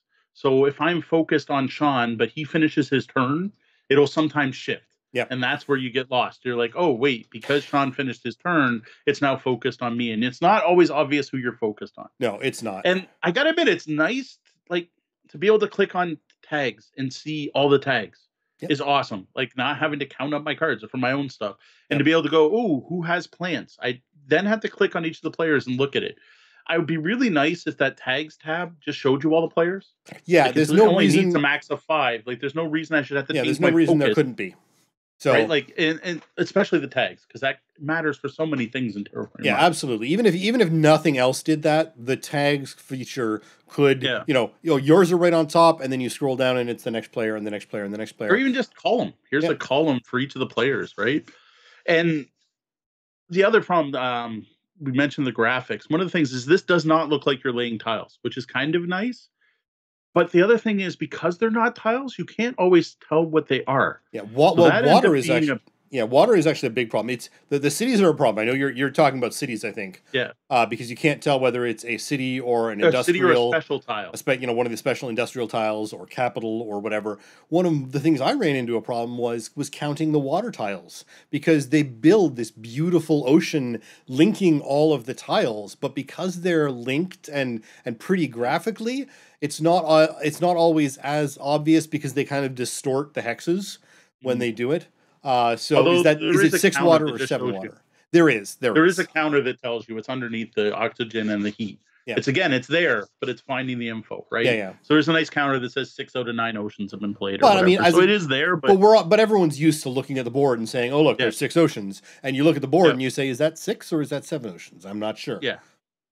Yep. So that's one of the other ones. And then, like we were talking about, the different cities. So if you use the ephemeral, or you use the cupola city, or you use the mining rights, right? All the 10 special tiles that come in the base game are all represented by neat 3D graphics. Yep. But man, some of those look the same as the city tiles. Yeah. And Deanna had a solid problem where she's like, I have a tile that says place it between 2 cities, and I can't. Right. And I actually had to go over and look at her computer and see it and go, no, the reason you can't do that is that's not a city. That's actually a mine. Yeah. Meanwhile, it's this kind of bunch of square buildings with a smokestack with smoke coming out of it. It kind of looks the same. So the only real difference on that one was the smoke. And if you weren't paying attention and didn't see the fact that there was industrial smoke coming out of that one and not the other ones, you wouldn't know. And there's no reason they can't be color coded. Oh, exactly. White for the capital, gray for the cities, blue for industrial, red for whatever. Make it wildly colored. So personally, what I would like what I would like is be able to like hit tab and see the tiles. Yeah, Like make it look like the board game. or hold down Like Alt. A hold common one down is like hold Alt or down Alt and something everything shifts back to a different view. tiles that look exactly like the board game. That would be nice. No, absolutely. That would be a fantastic addition. Now you're saying you're worried about ants being broken. All right, let's get to that. So the ants card has now been looked it up. Ants, and it's any card where you get something for consuming something. Now this goes back to the FAQ.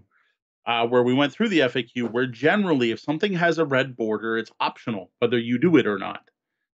But it's not true if it's a requirement. So ants require you to eat a bacteria to get an ant token. In the game, it let me eat a science cube. So it let me eat any token. So it's a known issue. It's been reported by people. They pointed it out. It's out there. But the fact that card's broken made me wonder what other cards might be broken. If there's other cards that aren't working right now, from what I hear, this game was terrible in October 2018. Like it was almost unplayable. Yeah, no, and the reviews of it from the early days are very, very unkind. Very, very negative. So were not happy with this when it came out. So they are constantly fixing it.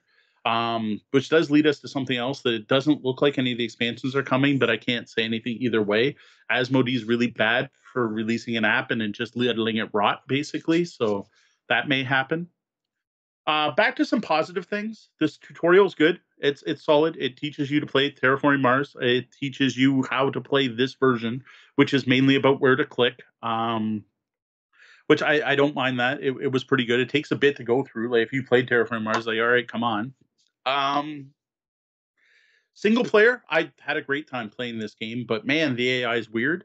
But the AI just makes me think I stink at Terraforming Mars. Like having played over 50 times, you wouldn't think I stink at Terraforming Mars. But like when I play the AI, they do not play the way any human I have ever played with plays. They are in a huge rush to do standard projects to Terraform Mars, which someday I'm going to sit down and try as a strategy because it seems to work for the AI. Well, what I see is, and I know you haven't played this way, is I've played the solo game. That I haven't tried. The actual you get 14 generations and you have to terraform Mars or you lose.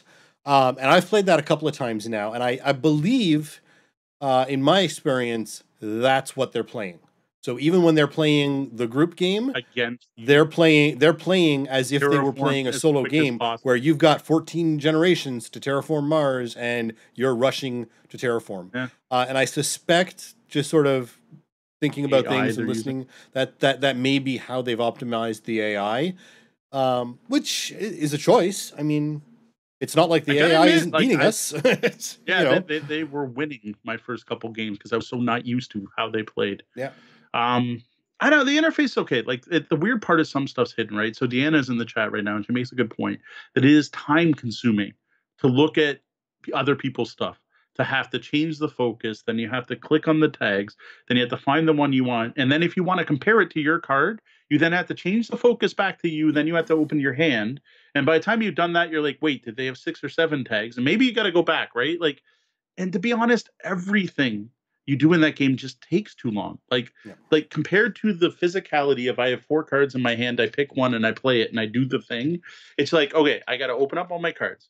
I got to click on the card I want to do. Then I got to click I want to play the card. Okay, now I have to click whether I want to spend steel or titanium. Then I have to actually hit play. And then sometimes, but not always, it'll then ask you to confirm again. Yeah. Now, all of this would make sense if there was an undo button. And there is not an undo button. And why the hell isn't there an undo button? Because so many times I misclick something. Yeah. So one of the other things in the game that I really hated was you can drag the map around, which is, to be honest, kind of pointless. So there's no real reason to be able to drag the map around, but you can. And I tried to drag the map and instead place something. And I did not want to place it. I was clicking to drag, not click to place. And I didn't realize that at the time the game was at the point where it wanted me to pick a spot. So I placed a greenery tile where I didn't want to place it. And there's no undo. I'm just like, oh, I'm stuck. I guess I planted a tree there. And of course, that was one where it didn't confirm, do you want to place a tree here? Because I honestly don't know why sometimes it asks you to confirm and sometimes it doesn't. Yeah, and what makes this even worse, again, not only are they asking you to confirm things that you can't undo, but they're asking you to confirm things without undo when you are playing essentially your turn on your own. There's no overlapping. And this is, I think, really what the worst of the problem that we ran into when we played as a group was. We played for 5.5 hours, Five and a half hours for a 3-player for a game. simple 3-player game without expansions. Yes. Players who all know how to play. Yeah, and I mean, now to be completely honest, there was distraction. We weren't, 100% always focused. Critical Role was taking some of our attention, but I mean, we weren't, going away from the table. We were just occasionally being a little distracted from things. But the fact that you can't fully prepare your turn so that when it becomes your turn, you're playing boom, boom, boom. It's just, we should all be playing together, essentially. Yeah. And then, when it's your turn, you say, click OK to finish because you've planned it all out and whatever they did didn't change your turn. So you're just going ahead. And, we could have been done in an hour and a half instead of 5.5. Yeah. And the other thing the game does too is while I'm taking my turn, everyone else sits and watches. Right. Nothing. Yeah. They don't watch you play. Screen. They watch nothing. They just watch the screen say waiting for player. So even though Mo placed a tile that he cannot undo, I don't get to see that tile being placed until he has finished all of his actions, all of his maintenance, and hit, okay, I'm done. Yeah. And then Sean then has to watch a very slow, though you can adjust it, animation. Yeah, there is speed adjustment of that. I did. Yep. But you can speed that up. Yep. But and there are a couple of little bits you can skip confirmations on within the settings, which would have given us a bit of a boost. But I mean, realistically, that would have taken us to 5 instead of 5.5. I think, maybe at best. It was still painfully long for three people. Like, again, I haven't played the board game many times, but I played the computer game many times. So I'm comfortable. And I have played it, as I've just only ever played it once. But I have played the video game or the digital version many times, so I'm comfortable with it. D is, an expert at it. I think we would all generally admit. And Mo has played it 40 or 50 times. We know what we're doing. The game just got us. It just took that long. It took that long. It was just painful. If we got out for dinner in the middle, I could have understood. It got to the point where I had a lot of blue actions. So it would be like, all right, Sean takes his turn. Okay, D takes his turn. Okay, Mo's taking his turn. And it would take a long time. And then they'd pass, and I'd take 8 more turns. Yeah. Because I had so many blue actions. Where if I was playing the physical game, be like, all right, I put a cube here. I do this. I wouldn't have to click end turn, right? I wouldn't have to pause and then wait. And because we all passed, you could have just burned through it, just done them all. I could have just burned through. Like, here, I do this. I get my microbes. I put my thing here. I do my thing here. While I'm doing that, why don't you guys do production, right? Like, it's just... There's a lot of stuff that could have been done better. But I got to say, overall, it is a really damn accurate version of the board game. If you want the Terraforming Mars experience, it's there. Ignore the ants. They're working on it. Like, there might be a couple little broken things that they're still fixing. I wish you could see the tiles. And I think it's a great play versus the computer experience. And I think it's a solid turn-based hot seat, right? Not even hot seat because I don't want to switch. Go online. I take a turn, and then Sean takes a turn later, and then later in the day I check in and take my turn, like play by mail, right? Playing online that way seems really cool. But my God, do not play with real people live. Like just don't. Like there's no reason. Like I'm tempted to go in and speed up everything, like absolutely everything, so we don't even get any animations, and it's just still going to be a 4 hour. Just to see how fast we could play it. Just to see how fast we can play it, but like why? Like Yeah. And there are some stuff to the board game that it's so hard to find all the info. Like it's so much easier in the game. How many of these tags do you have? Or I can look over, right? Yep. Like when you're sitting at a table, I can see all your player board. I can see what your production is. I can see how many cards you have in your hand. I don't have to ask. I don't have to click 3 times to find out how many building tags you have or how many cards you are holding in your hand or how close you are to getting a milestone. Yep. It was painful having to do that switch focus. We only played 3 player. Can you imagine playing 5 and having to look through 5 different players, list of microbes they have in play at a time? Like that's really easy. I'm playing with real people. Anyone got any microbes? Okay, yeah, you got them on tardigrades. Okay, cool. In this, I'm like, all right, click on purple. Yeah. Click on tags. Or no, not tags. The other thing. Resources. I forget what they were called. So No, realistically, I think the summary I think we get to is it is a great implementation of the game. If you want to play one player, either solo or against the AI, it's fantastic. It is a really good way to learn terraforming Mars, I think. I think you'll be a little confused the first time you play against another real player after playing against the AIs because we don't know any players who play in that particular method.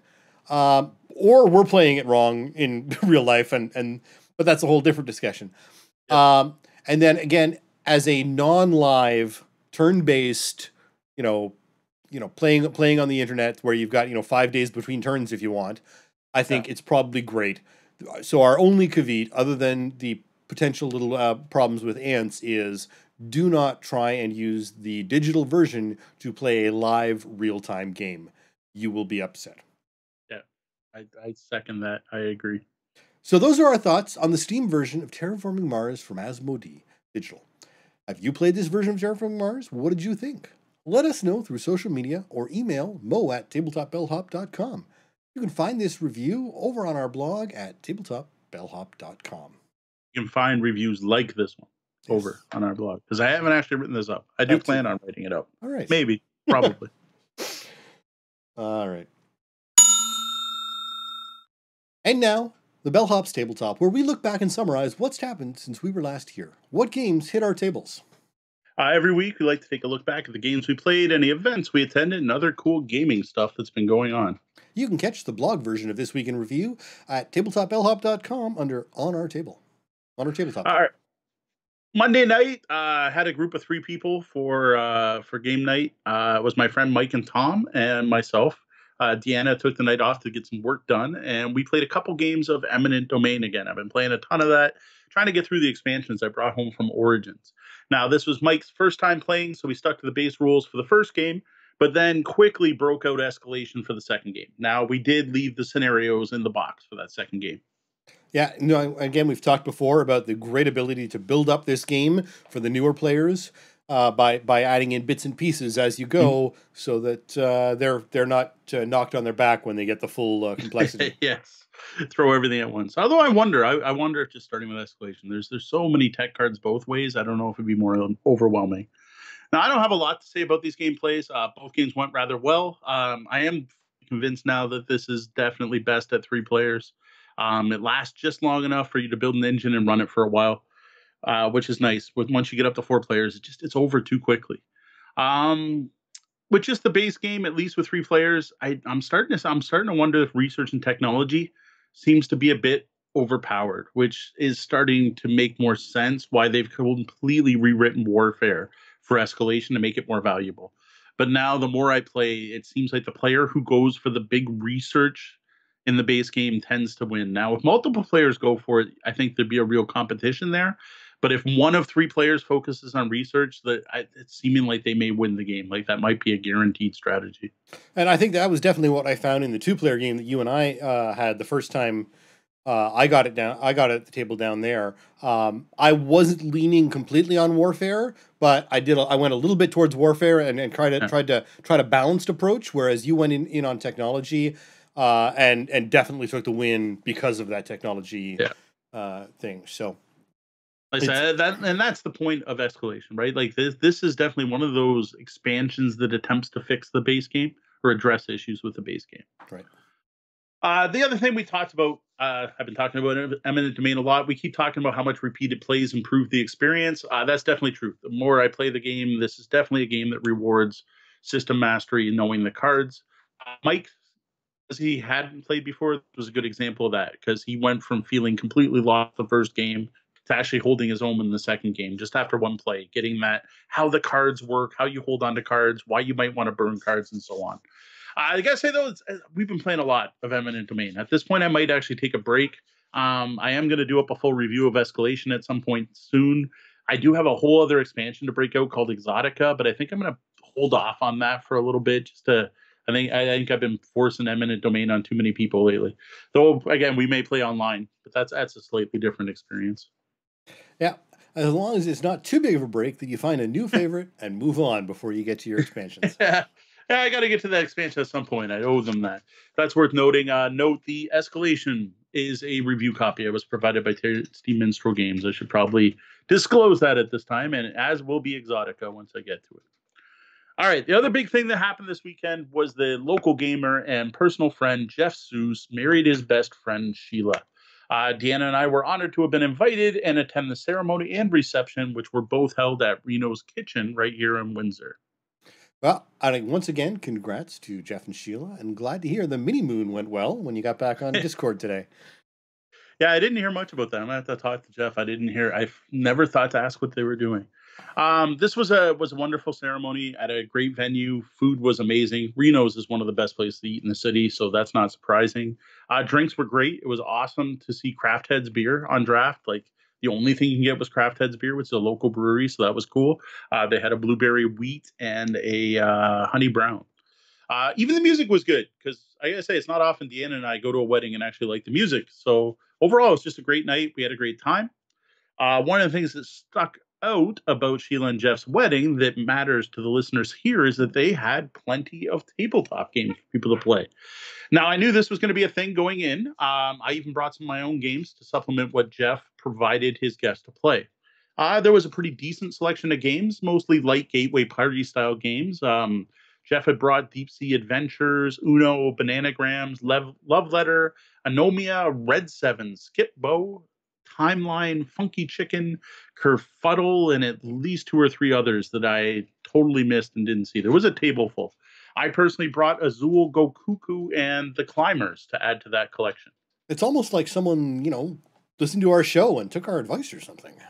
Yeah, it is that way. I think we did do a whole episode on having games at your wedding and why that would be cool. Mm-hmm. I have to admit, I don't know how much we inspired Jeff. Maybe this was something he was thinking of ahead of time, but I know he did like the concept when we mentioned it.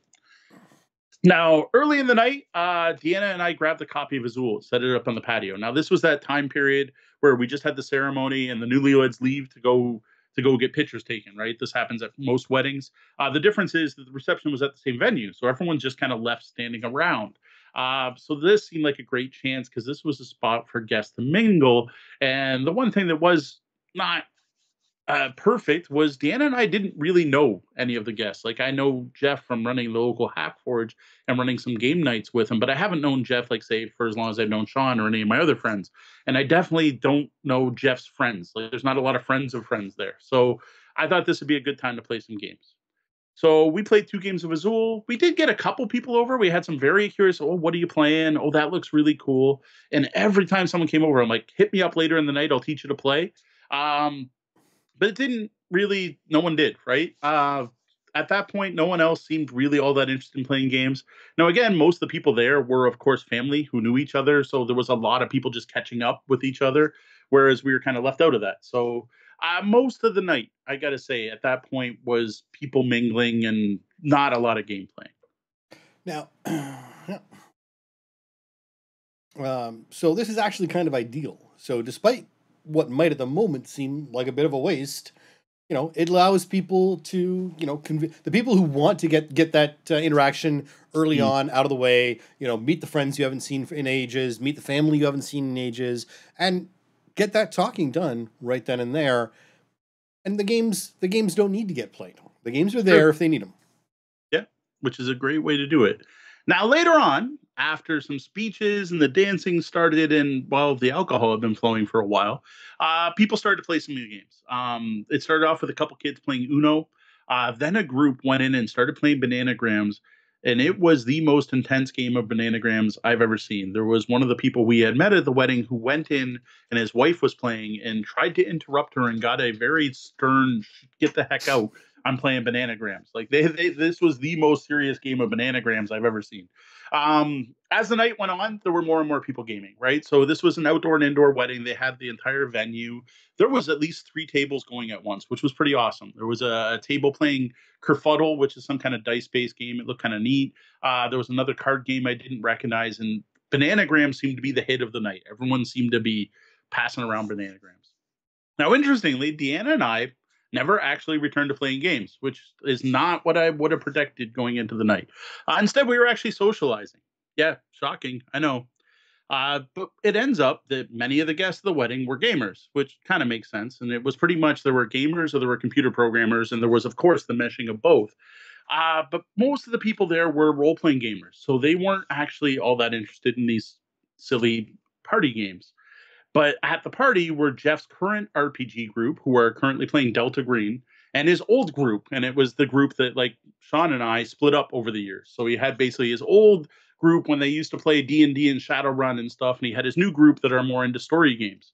And that's actually who Deanna and I spent most of the night talking to instead of playing games. So we had conversations about our favorite systems, our least favorite systems, story games, Jeff's subsistent with hippie indie weirdo games, D&D, Call of Cthulhu horror stories. They couldn't believe I did not like Call of Cthulhu. I blame you, Al.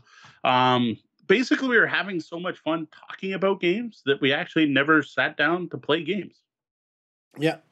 Now, the folks who had talked earlier and got that out of their system and didn't want to dance or drink, then had that different opportunity. Now, once the once the big thing was over and Yep. it all broke up, those games got played. And I think this is really kind of the ideal way to have, and the reason why we talked about having those games at the ceremonies and Mhm. at the events is not so that a whole bunch of gamers are sitting down focused on games, but so that there are those options for the people who aren't comfortable sitting and chatting with Mm. people or have gotten that out of their system and don't want to have another chat with drunk Aunt Petunia or whatever. And it just sort of gives another opportunity. Or people, you don't want to get into that next political discussion because the elections are coming up. So you go Yeah. and you like them, you like the people, so you go and have a game with them, and that way you can avoid those awkward conversations that you're trying to Mhm. have. It's so again, you shouldn't necessarily picture these as a key feature to the event, but they are a really handy Mhm. accessory to the event. Yeah, and they were very clearly presented as an option, right? Yep. It wasn't, "Now we're all gonna play games." That wasn't part of it. It was, "Hey, if you guys are interested, head inside." It did help a bit that it was kinda chilly out and it was an outdoor wedding, so, like, head inside to warm up, and then once you were in there, everyone in there was gaming, so that seemed to push it.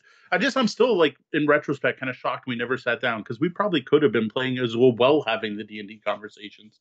But it just there was a 2 or 3 of his friends, older friends, that we all just kinda congregated around, and Right. we just sat and we were talking so much role playing and characters and which D&D version of D&D was the best, and I don't know, it was a good thing.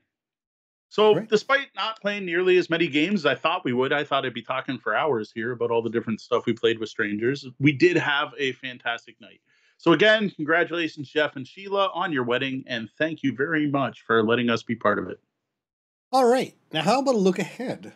What games do you have planned for the coming week?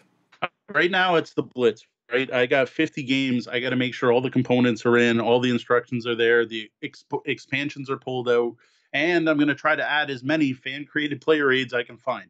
So that's a big one. There's certain games I want to get some practice on because I haven't played them in a long time. It's mostly the heavy games that are going to be in the final rounds, right? The ones that are worth the most points. I did get to play some practice games of Endeavor. I'm really hoping to get in plays of Anacrity and Brass before Saturday. Like I'm pretty sure I can teach them, but like touching the bits, getting in there and doing it is really going to help my ability to communicate how to play the games better. So that's a big one. Then after that's the week after October 19th. This is the one you guys are going to care about if you're local and listening to the podcast. Is we're going to be hosting a spooky Halloween themed game night at Easy Mode. Easy Mode has asked if we were interested in helping promote this one. They're going to spend some money on it. They're going to try to make it a bigger event. They're talking about picking up a copy of Ticket to Ride to raffle away. So we're going to have a game giveaway. That's something new for an Easy Mode event. And what's cool is I have some Halloween themed trains. So I'm going to add to that pot to make it a little more interesting for people. So that's supposed to be our big game night. We're going to see if Easy Mode can get a few more people in. It's not that we've had bad turnout, but it could be bigger. They have more tables. We could get more people out. So we're going to try to push this one and see if we can get a bigger crowd out. So that's October 19th on Easy Mode, basically at Parent and Ottawa Street, where the old Tecumseh Tavern used to be, next to the 7-Eleven. For anyone who's local, we'll be there at 5 o'clock till at least 10 o'clock. The place does stay open till 2 if you want to stay late night. They do serve Walkerville beer, though I don't know what they'll have for food. They've been having issues with their food supplier. Well, that's a shame. And I've actually gonna have some games to talk about next week. I've Nice. getting some Duke back on the table, so we'll see how that goes. All right. And now, a quick shout out and a thank you to some of our VIP guests, our Patreon backers, that we greatly appreciate your support. Mr. John Carney, Evil John, I am very sorry to hear about your recent news. I hope everything turns out all right. Stay strong. Wayne, the Star Wars guy Humfleet, thanks. Joe Swick, thank you. Jeff Seuss, congratulations again. William Fisher, thanks. Well, that was the double bell. That means my shift's coming to an end and we're going to have to lock those front doors. Though the doors to the lobby are closed, you can always find us across the web and social media as Tabletop Bellhop, one word. You can also find us on Board Game Geek as guild number 3347. Drop by our website at tabletopbellhop.com for more gaming content. If you like the content we're providing and would like to support our continued efforts creating this content, please consider tipping the bellhop at patreon.com/tabletopbellhop. Remember to join us here on Twitch every Wednesday night at 9 p.m. Eastern, and watch for the Tabletop Bellhop Gaming Podcast to hit your podcatchers and YouTube at 2 a.m. every Tuesday. You can also catch the Bellhop's Tabletop Twitch Friday nights at 8:30 p.m., mostly playing Gloomhaven, but now and then we'll surprise you something else like Star Wars Knights of the Republic. Yeah, Star Wars The Old Republic, The Old not Republic. Knights. That's it. Star Wars The Old Republic, The the Old MMO. Yeah, we dusted that off last week just to see if we might get watchers playing an MMO. Why the heck not? Well, that about wraps up the time we have for the show tonight. For those of you who are live, thank you for joining us. Be sure to stick around and join us in the Penthouse Suites for an Off the Books After Show and our new tradition of rating another tabletop Twitch streamer at the end of the night. For Tabletop Bellhop Gaming Podcast, I'm Sean. And I'm Mo. Thank you, and game on. Good night.